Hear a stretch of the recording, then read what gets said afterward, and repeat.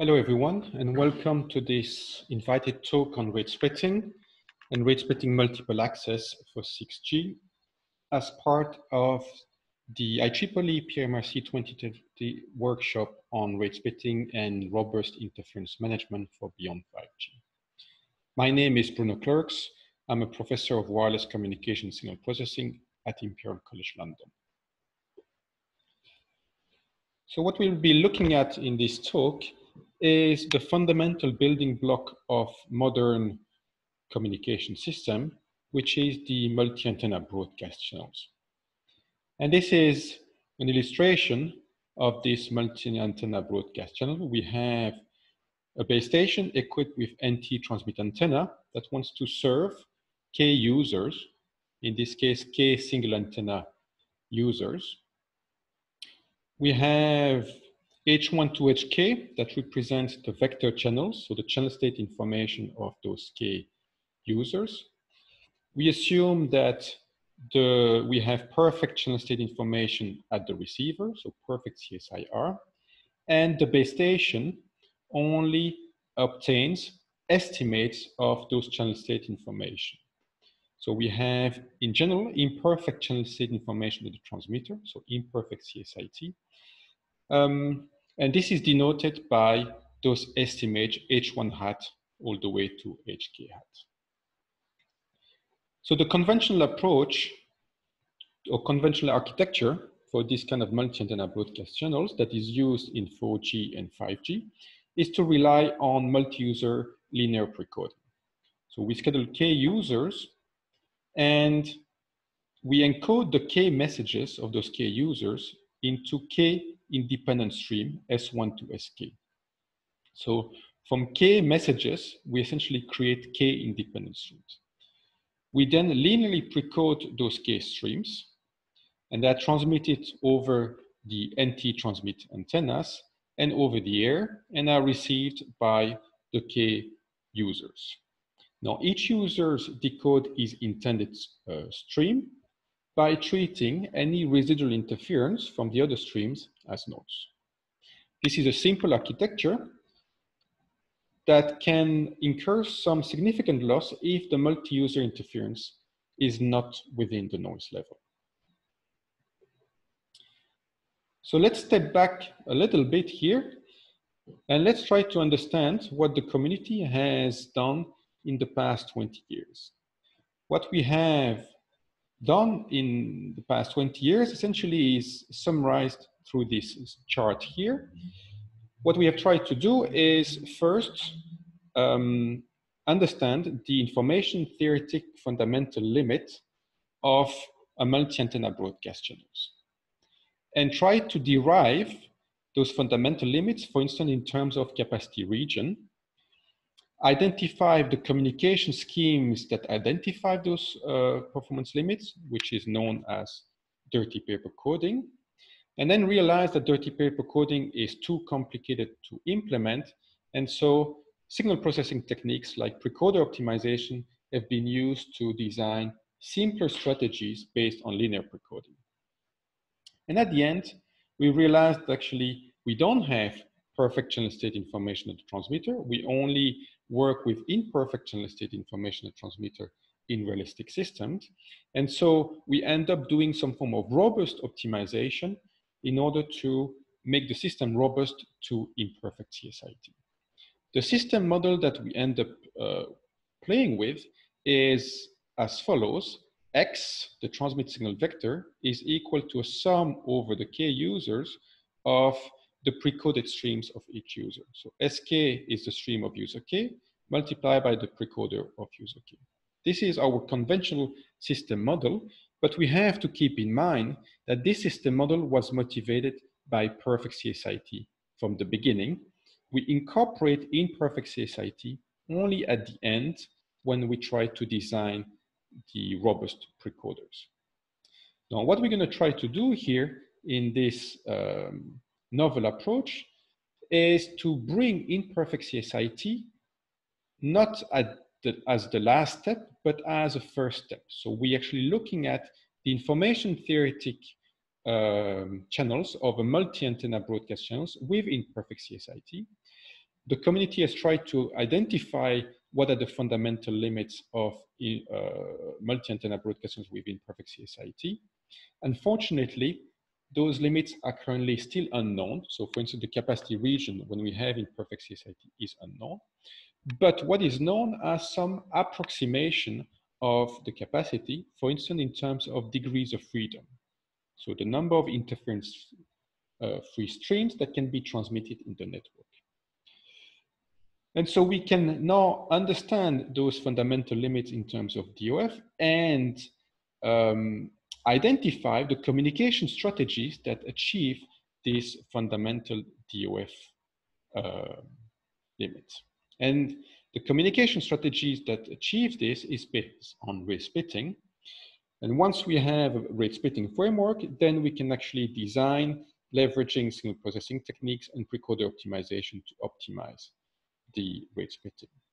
Now, the system model that we end up with when we start within perfect CSIT from the beginning is right as follows. We have the transmit signal vector that is given by the sum of two terms. The first term here is reminiscent of what we had in the conventional approach, but additionally, we have an additional stream here that is transmitted, denoted by SC.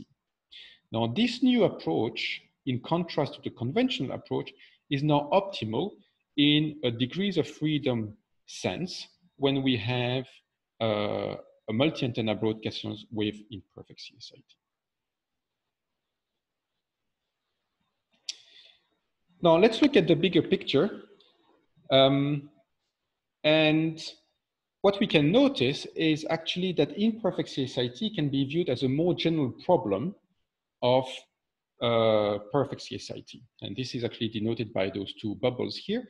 If any errors on the imperfect CSIT is set to 0, the system model essentially boils down to perfect CSIT. So because imperfect CSIT is a more general problem, it makes sense that we expect that the communication strategies to cope with imperfect CSITs should be a more general class of communication strategies, and the one we know that they've been designed for perfect CSIT should be actually a subset of those strategies. And this is what we're going to see with rate splitting. Rate splitting will be written as something like this, where we have this conventional part here, and we have these additional streams there, and we will see two different architecture that actually work based on this principle. The first one is dirty paper coding rate splitting, and the second one is linearly precoded rate splitting. And this is in contrast with the classical strategies that do not rely on rate splitting, that are obtained essentially by turning off this stream SC. So let's look at this first architecture, linearly precoded rate splitting. We still start with scheduling K users, and instead of encoding those K messages into K streams, what we do is we first split each of those messages into two parts.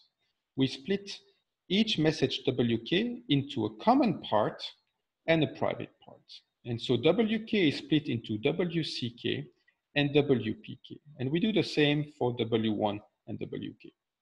We then combine those common parts into a common message WC, and we encode WC into a common stream SC. WP1 to WPK are independently encoded into a private stream S1 to SK. So we go from K messages, and from those K messages, we actually create K+1 streams. So we have one more streams compared to the previous architecture, the conventional multi-user linear precoding. Now, what do we do at the receiver after linear precoding? What we do at the receiver, each receiver, so receiver K, for instance, will first decode the common stream, SC, retrieve the common message from this common stream.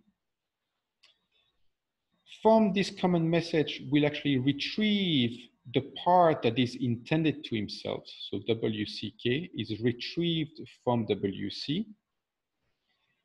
And User K will then re-encode WC and perform SIC in order to retrieve its private stream, SK, and from SK we'll decode it in order to retrieve the intended private part of its message. So once he has retrieved the common part and the private part, he will recombine those two into the message WK hat, and hopefully WK hat will be the same as WK, right? So all users here perform the same operation. What they do is that first decode the common stream SC and then decode their private stream SK. And so what we note is that the information to a given user is not transmitted through a single stream SK, but is split. Part of it is transmitted through this common stream. Part of it is transmitted through the private streams. And so the rate of user K has been split because the rate of user K is given by the rate of its private stream plus part of the rate of the common stream that carries the part of the message that is intended to user K.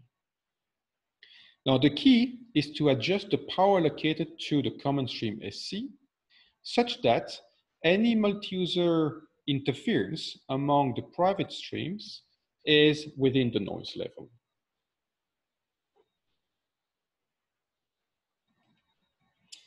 Another architecture is dirty paper coded rate splitting, which looks like the previous one, with the difference is that now the private part here are encoded into private streams using dirty paper coding instead of simply encoding them into private streams and simply linearly precode them. So there is a dirty paper encoding step here. The remaining step are the same. Now let's look at the performance that we can achieve with this kind of architecture, and let's start with degrees of freedom. So we have an imperfect CSIT model that says that our CSI for user K is equal to an estimate that is known at the transmitter plus some CSI error. And this CSI error, the power of the CSI error is modeled as something like this. It says that the power scales with P, P being the SNR, with an exponent alpha that is the CSIT quality. And so the alpha is a quantity that is positive. And so as P increase, as the SNR increase, essentially the CSIT error decreases. And it decreases faster as alpha is large. And so this alpha can be interpreted as the number of feedback bits, for instance.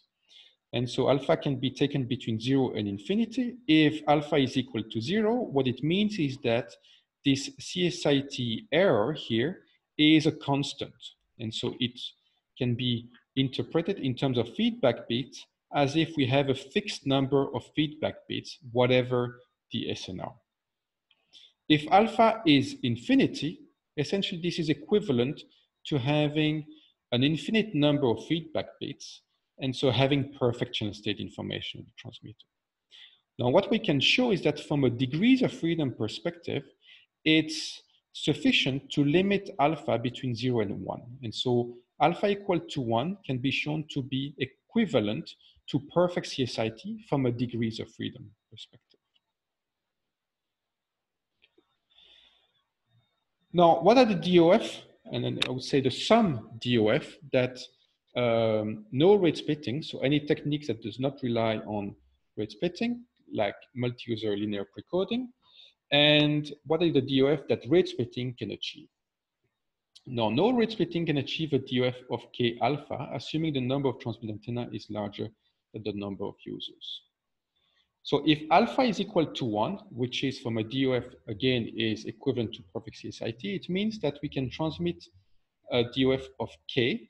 We can transmit K interference-free streams, which is the optimal DOF when we have perfect CSIT.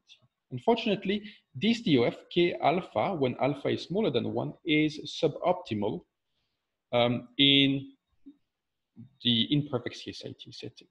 On the other hand, rate splitting achieves a sum DOF of K alpha plus an additional term here, 1 minus alpha. And if we take alpha equal to 1, we see that actually these terms disappear here, and we end up with just K. So we end up with a DOF of K, which is the same as what we had here, saying that essentially rate splitting achieved the same DOF as no rate splitting when we have perfect CSIT. On the other hand, if alpha is smaller than 1 and we have imperfect CSIT, this sum DOF is actually the information theoretic optimal sum DOF. So we cannot get any better than that. Interestingly, rate splitting is optimal not only in terms of sum DOF, but in terms of the entire degrees of freedom region when we have multi-antenna broadcast channel.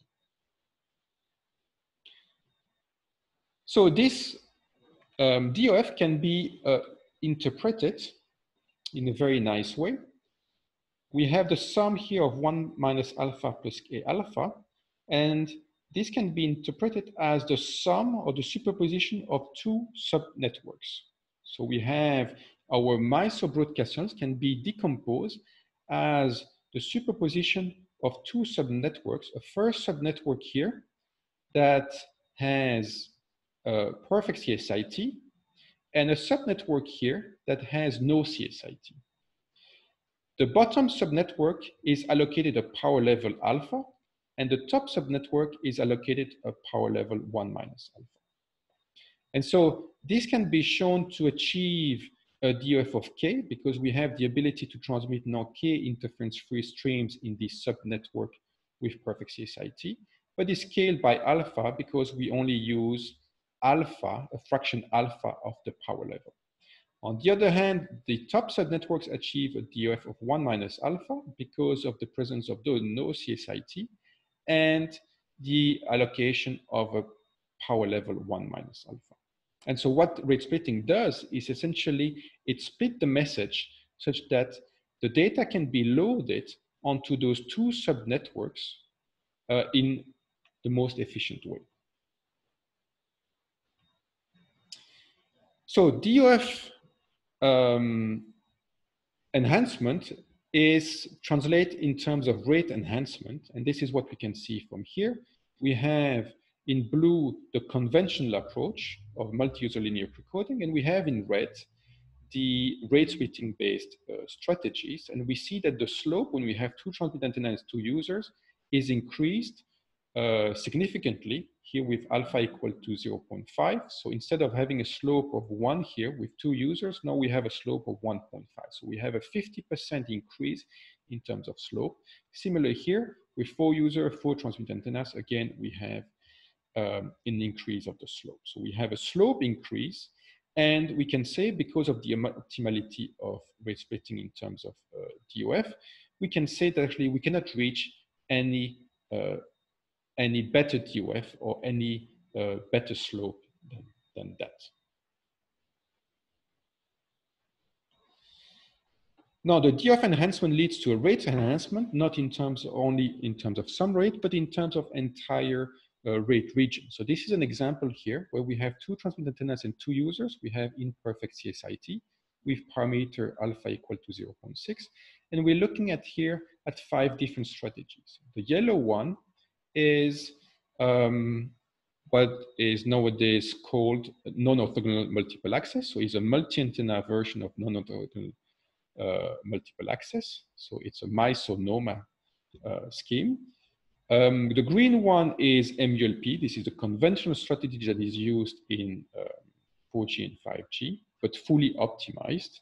We have the blue one is dirty paper coding. So the strategies that is optimal, information theoretic optimal when we have perfect CSIT, but here used in the imperfect CSIT setting.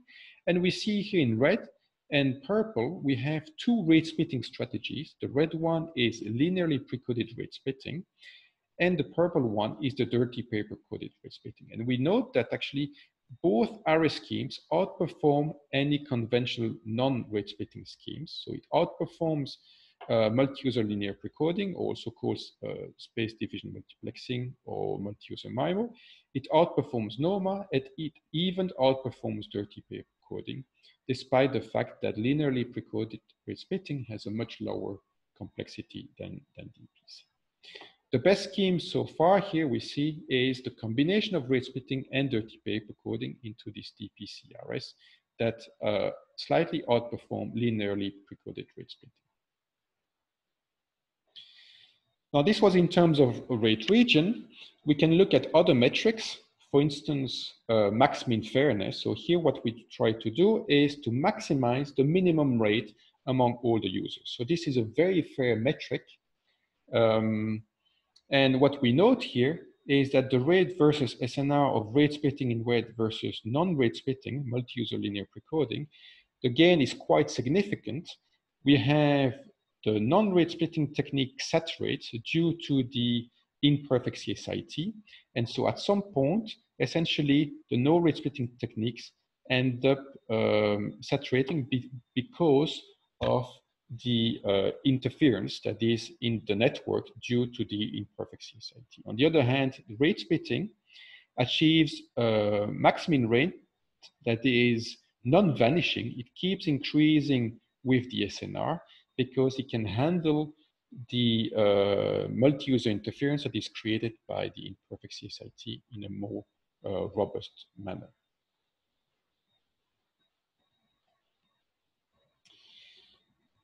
Now, I have mentioned NOMA, and we have seen that rate splitting relies on successive interference cancellation. So this connects a little bit to this NOMA literature. What we can show is that rate splitting is actually a building block of more general multiple access schemes that is called rate splitting multiple access.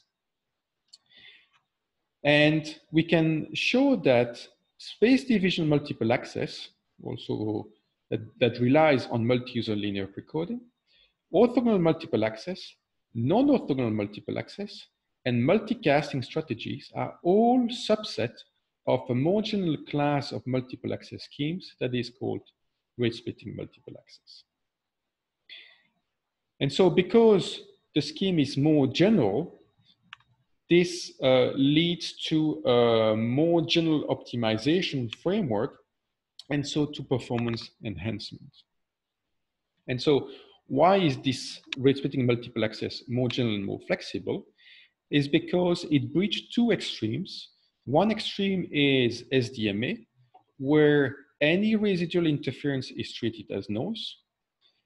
And the other extreme is non-orthogonal multiple access, where a given user is forced to decode or to fully decode the message of other users. So NOMA works in, from an interference management perspective, actually tries to fully decode interference. And what rate splitting multiple access does, it tries to partially decode interference and partially treat interference as noise, and therefore bridge space division multiple access and non-orthogonal multiple access by adjusting how much power is allocated to the common stream and how much power is allocated to the private streams.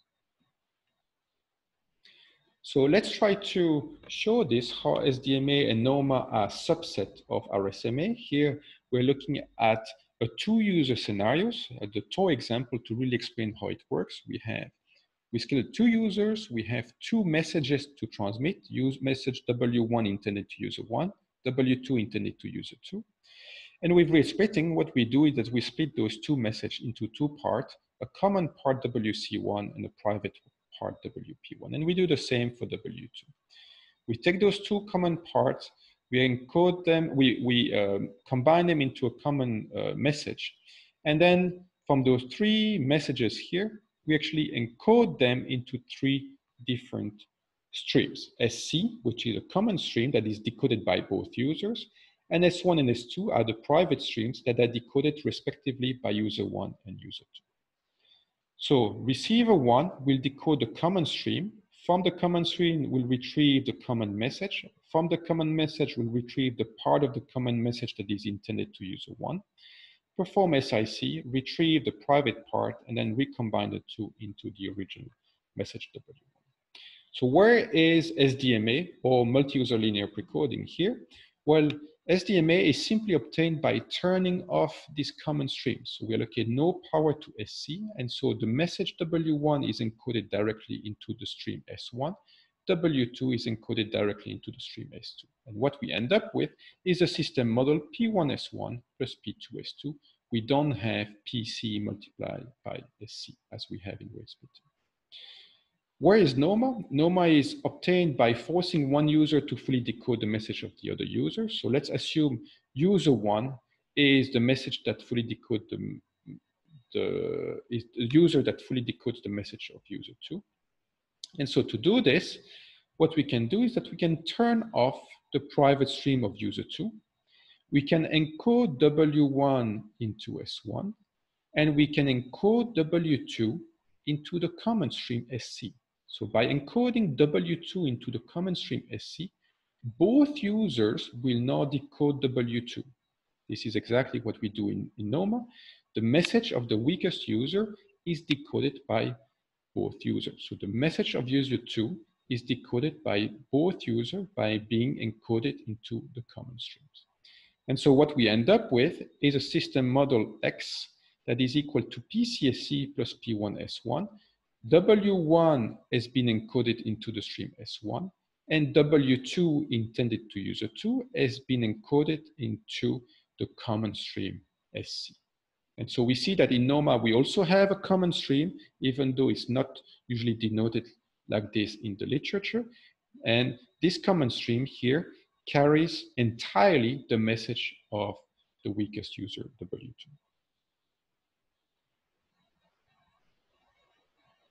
Okay, so when we compare rate splitting SDMA and NOMA, the main difference is actually how we map messages to streams. And this simple table here explains this.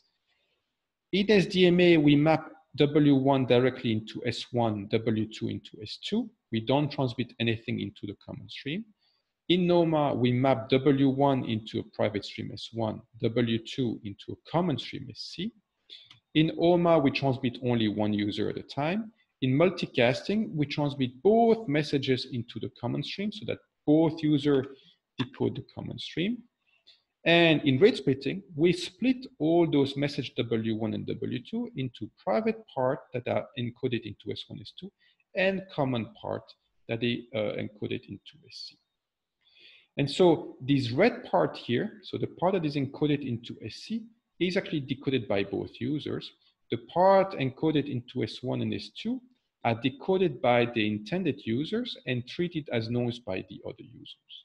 And so by adjusting the split of those messages and the power we allocate to the common stream versus the private streams, we can actually bridge any of those four schemes, and we can achieve better performance because the framework is essentially modular. So rate splitting here in these two user case is actually a superset of SDMA, OMA, NOMA, and multicast. And this superset means that we have performance enhancement. So what we analyze here is how rate splitting boils down to existing schemes as a function of two parameters. The first parameter is I would say the correlation between the two channel direction. And the second parameter is the channel strength. So this correlation, what it tells us, rho, as rho increases, as rho gets closer to 1, essentially it means that the two channels directions getting more orthogonal to each other. If rho is small, it means that the two channels directions actually getting more aligned with each other. And what we note is that by looking at the weighted sum rate, so we look at the rate of user 1 and the rate of user 2, and we put some weight in front of each other to try to actually account for some form of fairness among the two users. If we put some more weights to user 1 than to user 2, what we note is that we actually achieve SDMA in this region when we have actually the two channels actually close to being orthogonal to each other and have a very small channel strength disparity among themselves. We achieve a we perform a split of the messages when we are in this region here. And if we have a channel strength that actually is sufficiently large, essentially rate splitting boils down to doing OMA. We don't perform any NOMA here. Rate splitting never boils down to NOMA in this configuration when user 1 is received a higher weight than user 2. So when the strong user receives a higher weight than the weak user. When the weights are the same, what we see is that the rate splitting boils down to SDMA again in this region here, when we have sufficiently, the two channel directions are sufficiently orthogonal with each other, and OMA in this region here, when we have a large disparity of channel strength. And if we allocate a larger weight to the weakest user, then we start seeing that rate splitting boils down to NOMA in some part of the region here, when we have a small, when the small row, so when the channels actually more closer to being aligned, and then we have a large disparity of channel strength. We have in this yellow region, we perform rate splitting, really when we really split the messages, OMA in this small region and NOMA here. And so what we show here is that because rate splitting is general, it can really boil down to sub-strategies as OMA, SDMA, NOMA, and in some region is not any of those three strategies, is actually performs rate splitting itself. So it has to split the messages. Now the benefit of rate splitting is obviously rate enhancement. And this is a very clear example here, where we have a 10 user setup with 2 transmit antennas, and we assume a perfect CSIT. So we show that actually rate splitting can even achieve performance gain in the imperfect CSIT setting. We have a weighted sum rate and we have SNR. And we have quality of service constraint here for those 10 users. And what we show is that in green, we have multi-user linear precoding. In yellow, we have NOMA, non-orthogonal multiple access. And in pink, we have one layer rate splitting. So one layer rate splitting here, what it does, it transmits 10 private streams plus 1 common stream. So we transmit 11 streams. And what we note is that we achieve a rate and a DOF that is significantly larger than what we can achieve with multi-user linear precoding and NOMA. And we have to keep in mind that actually here, we actually achieve this by using only 1 layer of successive interference cancellation, in contrast with NOMA that has to deal with 10 users and therefore has to actually implement 9 layers of SIC. So we have a significant performance gain, and at the same time, we have a significant complexity reductions at the receiver because we only use 1 SIC instead of 9 SIC. So because rate splitting is a general framework that actually does not force to treat interference as noise or fully decode interference, but actually bridges those two extremes by partially decoding interference and partially treating interference as noise, we achieve higher rate, higher quality of service, a higher robustness when we have imperfect CSIT, and we even achieve a lower complexity than other non-orthogonal schemes as NOMA. Now, rate splitting can have lots of different applications. And the first one is obviously in the interference channels, and this comes from the seminal work of Carlisle and Han and Kobayashi that has introduced the idea of rate splitting when it comes to this 2-user SISO interference channels. In the past few years, the idea of rate splitting has shown to be extremely beneficial when we have multi-antenna setting, and especially in the multi-antenna broadcast channels. So when we have multi-antenna broadcast channels with partial CSIT, when we have multi-antenna in multi-cell network with partial CSIT, when we have massive MIMO with partial CSIT, when we have millimeter wave systems, when we have wireless information power transfer, when we do coordinated multi-point joint transmission like in CRAN, when we transmit mixed services. So we have unicast and multicast message that needs to be transmitted simultaneously or jointly. when we have multi-antenna, multi-group, multicasting, for instance, in satellite communication, when we have caching, when we have very overloaded systems like in massive access. There are many, many scenarios for which rate splitting is beneficial, because rate splitting is a core underpinning communication theoretic strategies that can very smartly and very flexibly manage interference in wireless networks. So in conclusion, what we have observed is that rate splitting partially decode interference and partially treat interference as noise, in contrast with multi-user linear precoding that tries to fully treat interference as noise, and NORMA that tries to fully decode interference. It can be viewed as a robust interference management strategy, robust to any form of imperfect knowledge of the channels that we have the transmitter. It can be seen as a flexible non-orthogonal transmission strategy, because the common stream is superimposed on the private streams and SIC is used at the receiver. So it's a form of non-orthogonal transmission strategy, and it's very flexible because we adjust how the data are loaded onto the common stream versus the private stream. And it can be viewed as a powerful enabler of a unified multiple access where classical multiple access as SDMA, NORMA, OMA are just sub-strategies of rate splitting multiple access. And this leads to fundamental change to physical layer and multiple access medium access layers.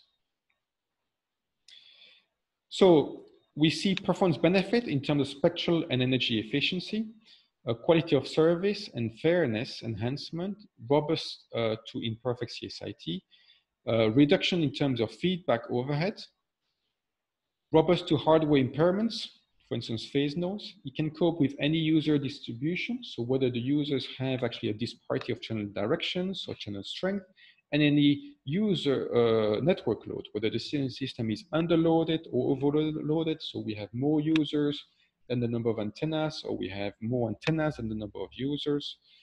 And it can lead to complexity reductions compared to NORMA, because as we have seen before, we can rely only on one SIC and get significant performance enhancement simply because we actually evolve in a much more flexible form of non-orthogonal transmission strategy. And so it's a goldmine of research problem for academia and industry. Rate splitting plays a fundamental role in identifying the fundamental limits of wireless networks. It plays a big role in multi-user, multi-cell, multi-antenna networks, as a robust interference management strategies, as a unified multiple access framework. In terms of general physical layer design, there are lots of work to do, coding and modulation for the common stream and the private streams, cross-layer design, optimization, performance analysis, and a lot of issues related to implementation and standardization, because the presence of the common private streams leads to standardization issues.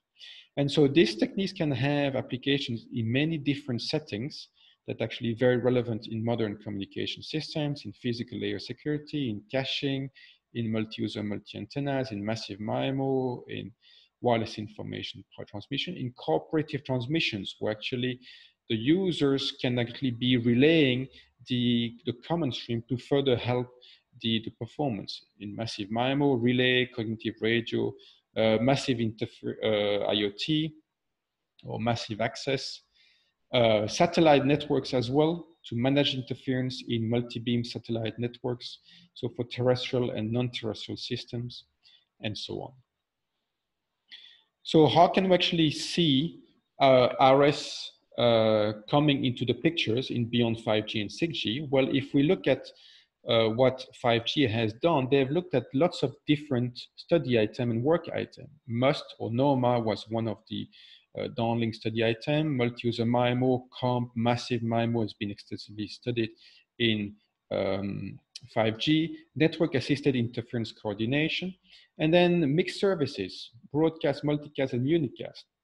And all those different study items are actually building blocks for rate splitting. Rate splitting as a unified strategy can actually tackle those 4 different problems at once. And so rate splitting can actually leverage those study item and work item performed in 5G, but there is one missing piece to really benefit from the flexibility of rate splitting is the message split at the transmitter. And so this would need to be standardized in order to really exploit the full potential of rate splitting. And so rate splitting can have application, numerous applications in 6G, in enhanced EMBB, in enhanced ultra reliability and low latency communication, in enhanced machine type communication, and can have application in new services, into joint sensing and radar and communication, when we want to manage the interference between radar or sensing and communication more efficiently, in wireless information and power transfer, in integrated cellular and satellite networks, and so on. So I attach here several very relevant reference covering the state of the art on rate splitting in the past few years. So especially multi-antenna rate splitting. Feel free to look at this. And if you have any questions, please feel free to contact me by email. I will be very happy to either collaborate or answer your questions. Thank you for your attendance.